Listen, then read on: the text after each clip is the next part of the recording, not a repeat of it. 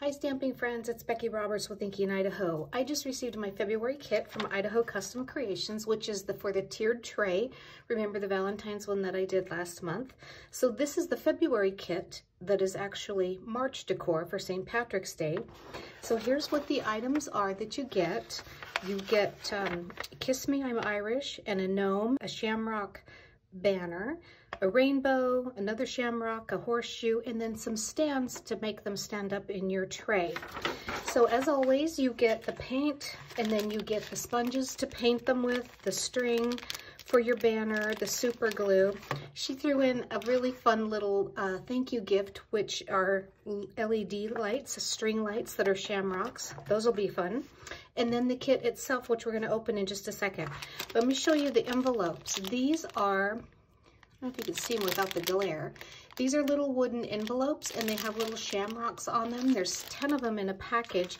And if you're a subscriber, you can add these on the website. And if it's before your kit ships, then she will refund your postage, and it just goes right in your kit. But that's a fun little add-on.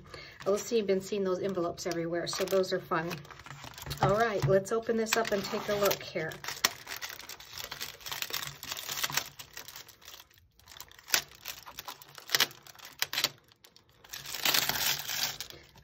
Oh, first of all, we have a little gnome.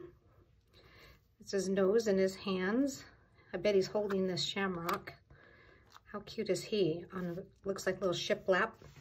And then the board that has the rainbow. That's cute, really cute. And then this is the stand. I'm sure I'll figure out how it goes together, but it makes things stand up. When I paint these, I'll come back and show you, because I will have it figured out by then.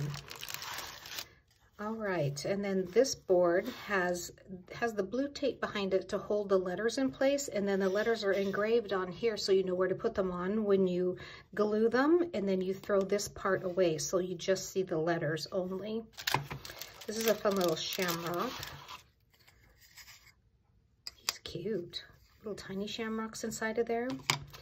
And then the banner, oh, there's the piece that goes to the stand. But I'll figure it out, I'll show you. So here's the banner. This time it's just shamrocks. And then this one goes together like this. And this holds one of your circles or your square, whichever one you want. See, I was smart enough to figure that one out. And then the horseshoe. Oh, look at that. You can see right through it. And then he stands up once he's glued together. Very cute. I'm super excited to get painted.